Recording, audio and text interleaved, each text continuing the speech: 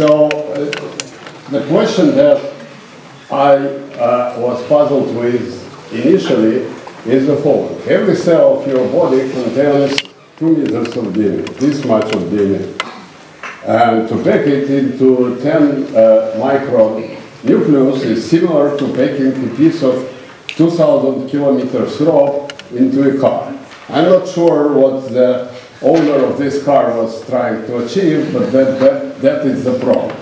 And the problem is not the fact that volume is not sufficient. Volume is sufficient because DNA is thick. But the problem is you have to operate with DNA, and the question is how to find the catastrophic tangles that happen to any string that you try to pack in your pocket or somewhere. Of course, this problem is known to people, and people know how to operate with it, and there are sophisticated machines to pack wires or to deal with threads and so on. Do we need sophisticated machinery like that in the case of DNA? Viruses operate with their DNA in pretty much the same way as sewing machine operates with its thread. It's ordered like this. But if you look, if you compare the scale of the problem for viruses, which is characterized by the following number, take genome length, the length of DNA, and divide it by the length of the domain where your DNA is supposed to be stored. Then for the virus, it is a big number. But for us, it is a much bigger number. So bacteria is somewhere somewhat intermediate level, and there is a large amount of knowledge about what happens to DNA in bacteria, and in particular about the role of these plectonines in bacterial DNA. Probably in our DNA it also plays a role, but it's not known to us, and I will not be speaking about it.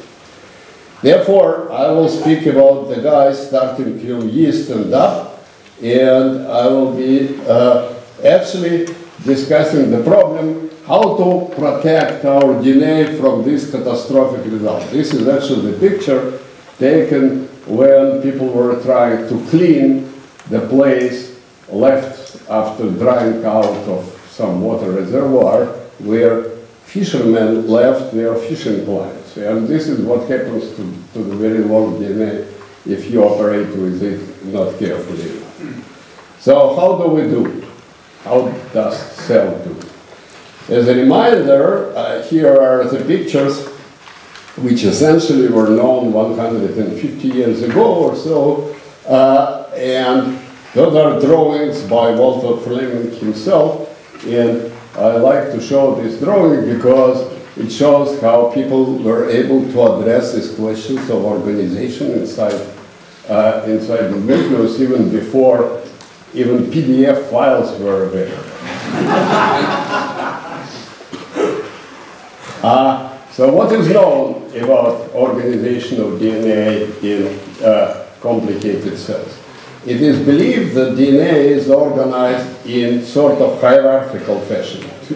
Double helical DNA forms loops around the particles called nucleosomes, and essentially what happens is this so-called 10 nanometer fiber represents a new renormalized polymer.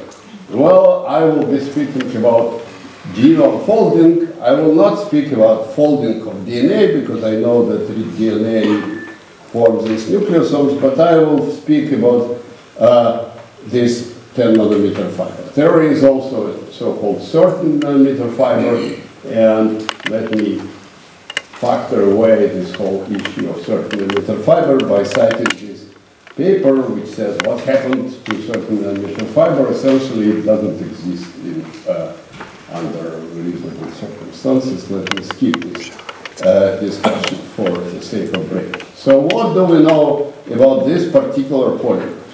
What do we know about? Surprisingly little. And one physical parameter that is poorly understood about this 10 nanometer fiber is simply its density. Normally, the length of the polymer is measured in number of monomers, let's say. And here, you want to say that length would be measured in number of base pairs of DNA. But how many base pairs of DNA are there per 1 millimeter, centimeter, whatever, per unit length of this 10 nanometer fiber is a poorly known number. It is usually estimated between 40 and 120 base pairs per nanometer, which is insufficient accuracy, as it turns out. It leads to very uncertain estimate of the important property, which is entanglement length. We know from polymer physics how to estimate whether polymers are entangled or not, and it is characterized by entanglement length introduced by Dijon. And there is a whole machinery how to measure it, how to compute it, and so on. And based on this uncertainty, we have actually more than 2 orders of magnitude of uncertainty in terms of this important parameter. So there is much to be learned, and we are making guesses in many cases. Keep in mind this when you listen to the rest of my talk. What are the major experimental observations regarding this organization of chromosomes in the nucleus? I'm speaking here about interphase nucleus, which means it is nucleus which is not being divided. It is nucleus that leads, that expresses genes, operates, and so on. So all the chromosomes are swollen, fluffy, swollen body. So what happens here is Thomas Kremer and his co-workers, they were able to stain every chromosome in its own color and make a photograph, microphotograph, and you see that every chromosome occupies its own territory. It's called chromosome territory. So it looks like geographical map of some country. I like to compare it with Swiss cantons, but it's a matter of taste. It is actually surprising. You all mentioned spaghetti. Here is spaghetti. And you will see that my talk is largely about spaghetti. It's superficially, it's about cell nucleus and all that, but mostly it's about spaghetti. Trust me, there will be more spaghettis to follow. So here I cooked together spaghettis of different kinds, and you see that they, of course, do not form any territories. They do not separate. So why do chromosomes separate? It turns out that adaptation is the key. When these spaghettis separate, spaghettis mix, they mix because they lactate. Each spaghetti, while it is being cooked, it moves along its own contour, and its end goes between loops of other spaghettis, which results in mixing. If you prohibit lactation, then what you obtain is different spaghettis, and this is computationally generated spaghettis made by Kurt Kremer and his associates. And there are now several examples. In this case, spaghettis cannot lactate because they are made to be rings. Their ends are connected. But there are other ways to protect them from lactation, such as make a bulge at the end, or just make it too long to lactate. So in any case, in every case that we know of, whenever lactation is suppressed from the very beginning, then you have this territorial structure, which is different from regular spaghettis, and this leads to hypothesis that territories, the observed territories, are due to topological fact, due to the fact that these polymers are polymers with suppressed adaptation. So let's remember this statement and look at other group of experiments due mainly to this man, Job Decker. Ingenious experimentalist. I wouldn't be surprised if he wins the Nobel Prize for his experiments on chromosomes and their organization. And his main idea is a series of experiments which are called C, many C's, 3C, 5C, high C, and various combinations, and it is chromosome capture, conformation capture, something like this. So it's a good thing to understand how this works, and this is easy to understand. What happens is you have to imagine this ball of spaghetti, and you introduce in the ball of spaghetti, you introduce cross-link. They do not cross-link DNA, they cross-link proteins which are tightly associated with DNA. Doesn't matter, they are cross-linked. Then you use so-called restriction enzymes, which are molecular scissors. They chop DNA into pieces, and then what you do is you sequence the pieces which happen to be cross-linked.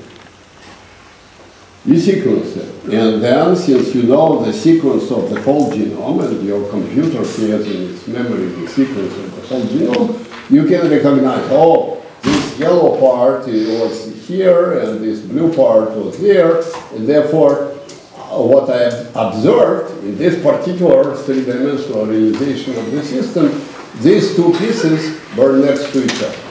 You collect this data, and you, first of all, or in this case, my student, who read many papers where this experiment was run on these old papers on various biological species, you collect the data on the probability that this piece and this piece are next to each other in space, being separated by a piece of polymer of the length s, and there exists uncertainty due to the fact that we don't know linear density very accurately.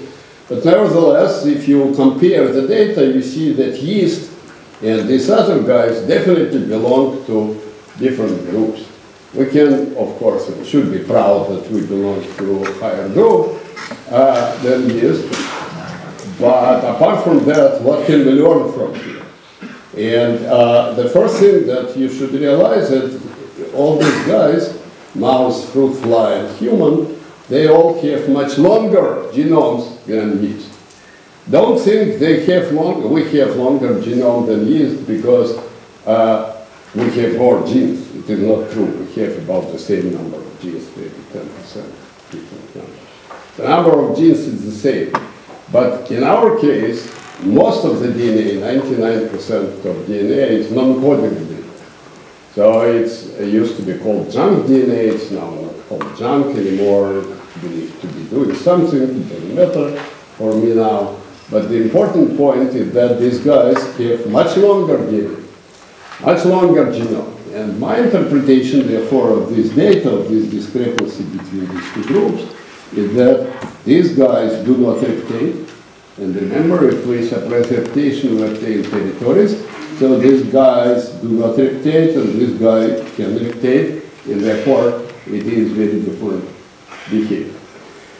So can we really quantitatively explain this data based on the idea that here reptation is possible and here reptation is not possible?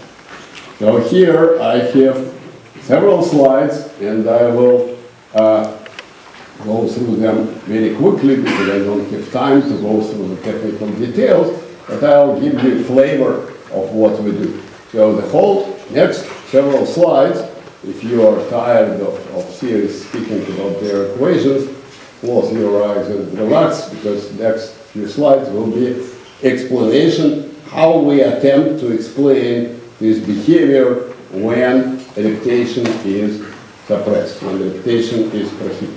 So simulation-wise, we know that these pieces, in this case, this is a polymer which cannot reptate. In this case, it cannot reptate because it's real. And it is in the sea of others which are the same as this one.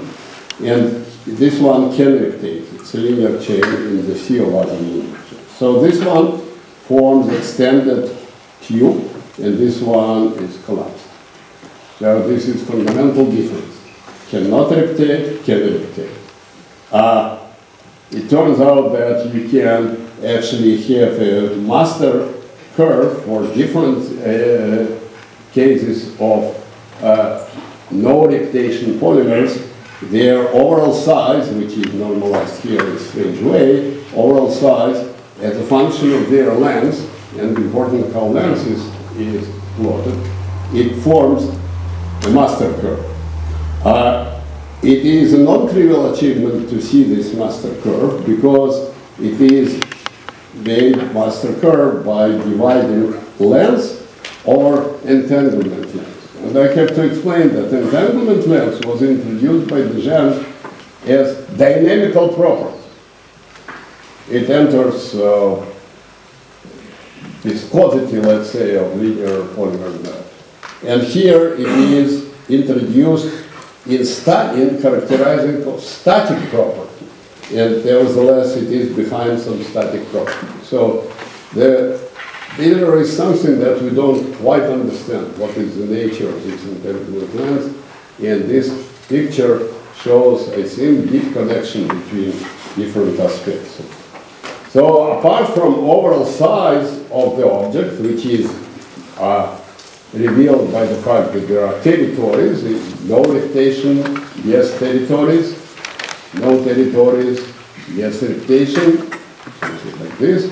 So territories suggest that each of these non-rotating polymers is governed by the critical exponent, size critical exponent 1/0. There are some other critical exponents. One, for instance, what is the surface roughness of this territory? Another is how this loop factor or contact probability decays with distance. I call this beta and I call this gamma. And for infinite systems, for a fractal, I can prove that beta plus gamma equals 2, which means this gamma is close to 1, and this beta must be close to 1, which means surfaces must be very, very rough. And they are very rough, as you see in this picture. But there are also other interesting exponents, and I will not touch many of them, but I will mention minimal surface. If this is a ring, you can attach a subfilm to it, and you can find the minimal surface attached to it, and you can ask what is the surface area of minimal surface. And there is this power x there.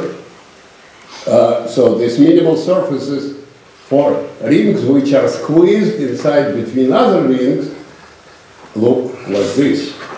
And for unconstrained rings, they are much more standard surface.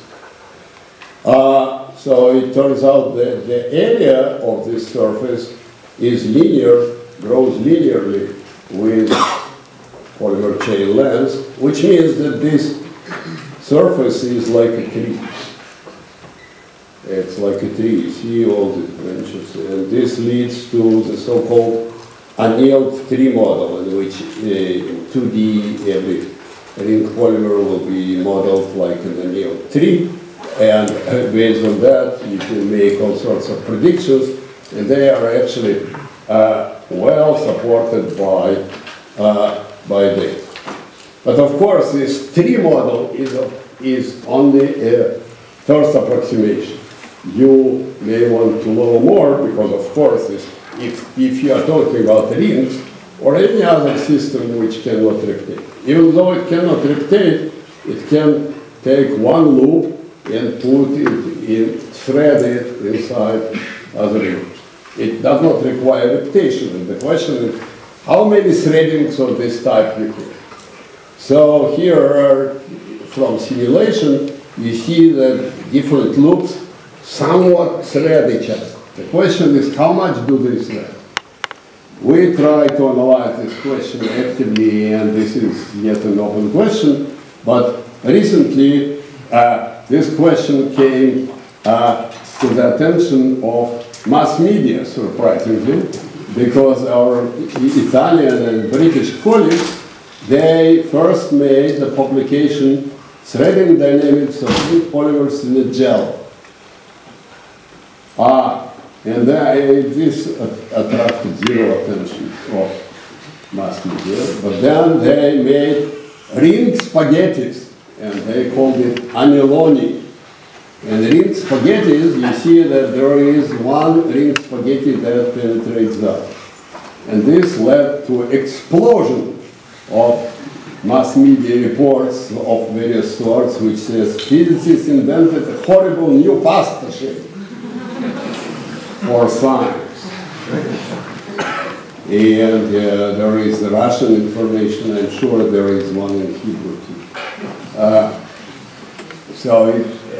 This shows to me how real science should be done, which is why I want to show to you this movie. In this movie is I finished my story of reptation and non-reptation, and this movie will show to you spaghettis which do reptate, this one, and the ones which don't, and how they are different. So this one can reptate, therefore they form this entangled, we cannot pull it out. Of course, if you were to add some olive oil, it would be better, but apparently it's not an option for it. So this type of spaghetti will work better. And while we are watching this movie, I want to point out that in the talk about topological insulators this morning, spaghettis were also mentioned as a topological pasta. Okay, so this one pulls much better because it could not reptate while being cooked, and therefore it remains segregated. You see there are territories.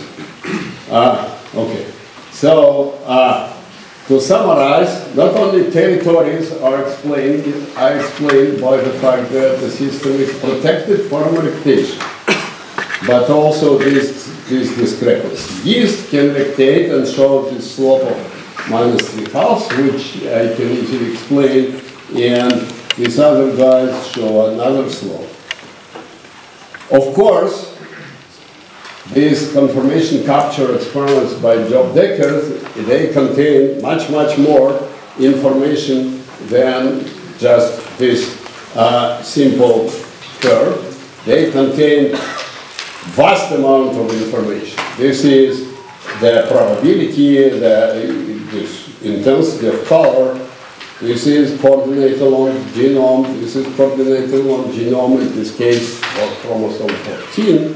And each point in this matrix, it is about 10 million by 10 million matrix. It's a lot of information. Each point means how probable it is that these 2 points meet in space. So you see that there is a lot of information, and some information jumps to your eye. For instance, there is some checkerboard structure, which they call these squares, they call topologically associated domains, TADS. This is a big splash in biophysics literature, and what is the meaning of it I will not discuss here, but I want to emphasize that there is lots and lots of things to be done by statistical physics. For instance, let me mention the problem. Suppose that you have this map. It's measured. How many conformations are there consistent with this map? In other words, what is the entropy associated? Suppose this map is fixed. How much entropy is left there? How many conformations is left there? If it's only one, then it's wonderful because it's like a folding problem with this gigantic astronomical scale. But I doubt that this is only one. I doubt that this entropy is 0. It's probably much bigger. But nobody computed it, and there are many other questions like this which I will. Now let me switch gears completely, and so far I discussed how this thing is organized in space, but not only it is organized in space, it also moves. It moves, and therefore there is dynamics, and we want to know what is the dynamics. One way to look at the dynamics of genome inside the nucleus is to insert there a particular particle, or just label one particular piece of DNA, and in the classical work by our chair, Yuval Garini, the particles that are labeled is telomere, which is the end of chromosome, and it turns out that it undergoes a very strange motion. It is subdiffusion, which then later in time switches to normal diffusion, which is normal behavior for polymeric system. I think I have about 5 minutes, right? That's good. I think I started a little bit. Yes, it's another 5 minutes. So it switches, it crosses over to normal diffusion, but normally in polymeric system that happens, crossover to normal diffusion happens when your displacement is of the order of the whole polymer. And this is, of course, not the case here, because it's not the displacement of the order of the whole nucleus. It's nowhere near zero. So it is very puzzling observation. Even more puzzling observation, and probably related, is the fact that nucleus which is starved of ATP shows much lesser diffusion. Which brings me to another group of experiments by these people, Zidowskowicz and Timothy Mitchison, where they were able to label many places in the nucleus, essentially almost all of the nucleosomes, and they measure domains in which velocity has certain particular direction. In these domains, color quotes the direction of velocity. So we see that there are yellow, red, and so on domains, and surprisingly, these domains are not the same as chromosome territories, and this is the puzzle which I can explain, which only shows that there is a disconnect at the moment between little understanding of structure that I discussed before and little understanding of dynamics, which I am about to discuss right now. There is complete disconnect between these two. So, important point is, of course, this whole motion is active. It is ATP dependent. So, therefore, there are two issues. One issue is, based on our knowledge of spaghetti, non-replicating polymers, territorial polymers, to study passive dynamics of this issue. And we did that, and other people mentioned here also did that, and there are conflicting opinions about this, and I will not discuss this in details. I will show to you some pictures where our theoretical predictions seem to be in agreement with simulations on these polymeric systems which don't replicate, but it's not the place to go into it in details. I just am saying that there is this issue of passive dynamics of polymers which do not replicate. And this is not settled here. But there is another aspect which is active dynamics, which is ATP driven. And Robin Bruchman, Skak Rabin, and Alexandra Zidowska recently published a paper where this issue is addressed based on linear response theory. So basically, the issue is, main idea here is to realize that there are active sources of motion, active pumps of two types. One is called scalar source, and it comes in the form of osmotic pressure of the system. You should imagine this bowl of spaghetti, and there is water inside, and you should imagine that the spaghetti is undergoes some chemical transformations, and some pieces of spaghetti feel now better solvent than others, and then they swell, and they have to bring more water in, and there is motion of polymer with respect to solvent, and there is friction, and so on. So this is one source of driving, and this drives longitudinal velocity in the surrounding field. There is another possibility which is driving transverse velocity, which is called vector source, and this vector source is illustrated by the picture here, when some enzymes, and it doesn't matter which kind of enzyme, they grab two pieces of DNA and pull them together. In any case, they exert force dipoles in the system. These force dipoles, in order to create macroscopic flow, they have to be orientationally ordered, like in pneumatic liquid crystal. It's not real pneumatic liquid crystal. They are dynamically ordered, or maybe they are ordered because of biological organization. We don't know, but they have effect if, for some reason, they are ordered. So now I have these all equations about linear response theory based on these two types of sources, and I will. This just tells you that longitudinal velocity is driven by by scalar sources, transverse velocity by vector sources. So I skip all that, and I skip within these pieces, and I will show to you this picture. So this is a fluctuation spectrum shown under different circumstances, and systematically, in all cases, these dashed lines are spectra measured for cells which are starved. Starved is interpreted such that they don't have ATP, they are almost dead, and therefore the only reason there are fluctuations is PT. There is still temperature, there are thermal excitation. So this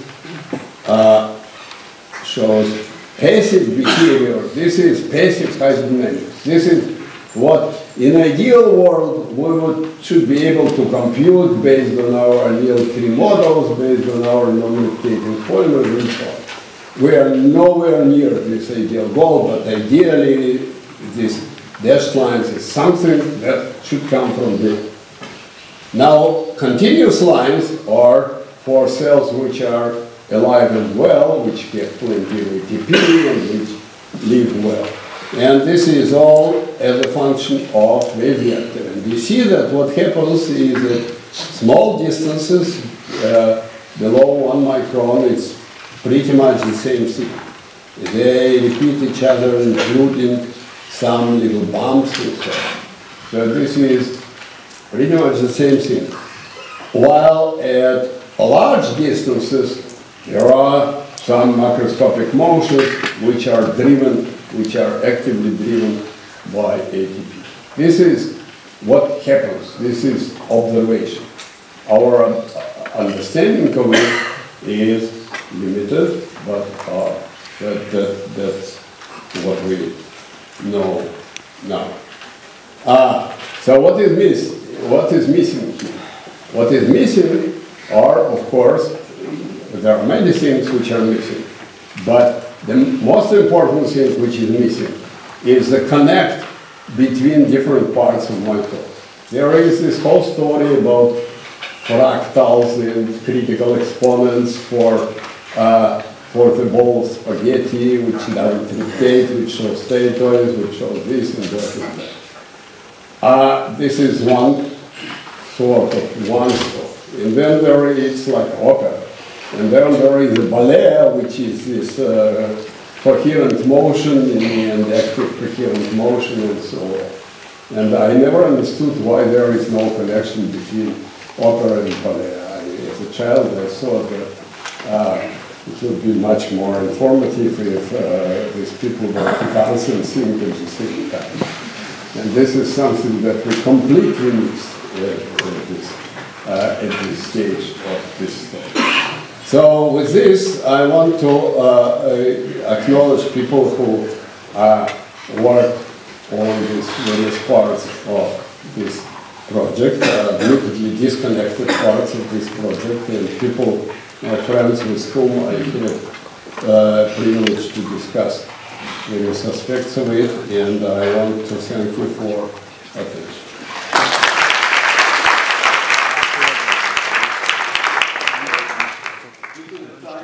One short question. Yes. Yes. Great. Yeah. Really great. My question is, if I just understand correctly, what you mean that in order to make this ring polymers, you need to have some kind of a molecular glue that will bind them up to make those rings, and that will form the territory. But then the deviations is not on a small length scale, but rather on a long length scale. doesn't it mean this length cell, does it somehow correlate to the size of the nucleus? Does it mean that it somehow all of these binding related to the membrane of the nucleus membrane? I want to emphasize that in computer we make them rings. But there is already sufficient evidence to confirm that territories will occur independently of rings.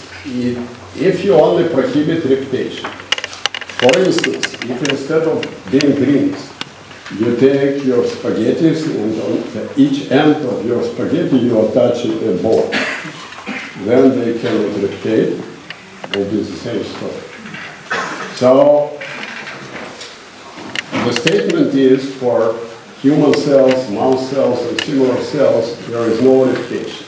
And there are maybe several reasons why replication is prohibited. The simplest is it's too long to replicate, because the estimate of replication time for human chromosome is 1,000 years, and to the best of my knowledge, nobody in this audience lived twice that long, including me. So that is simplest, but also telomeres are likely to hit some bulges, which also prohibits replication. So rings is purely technical trick to study this no replicating polymers, but chromosomes are not replicating. Okay, thanks very much.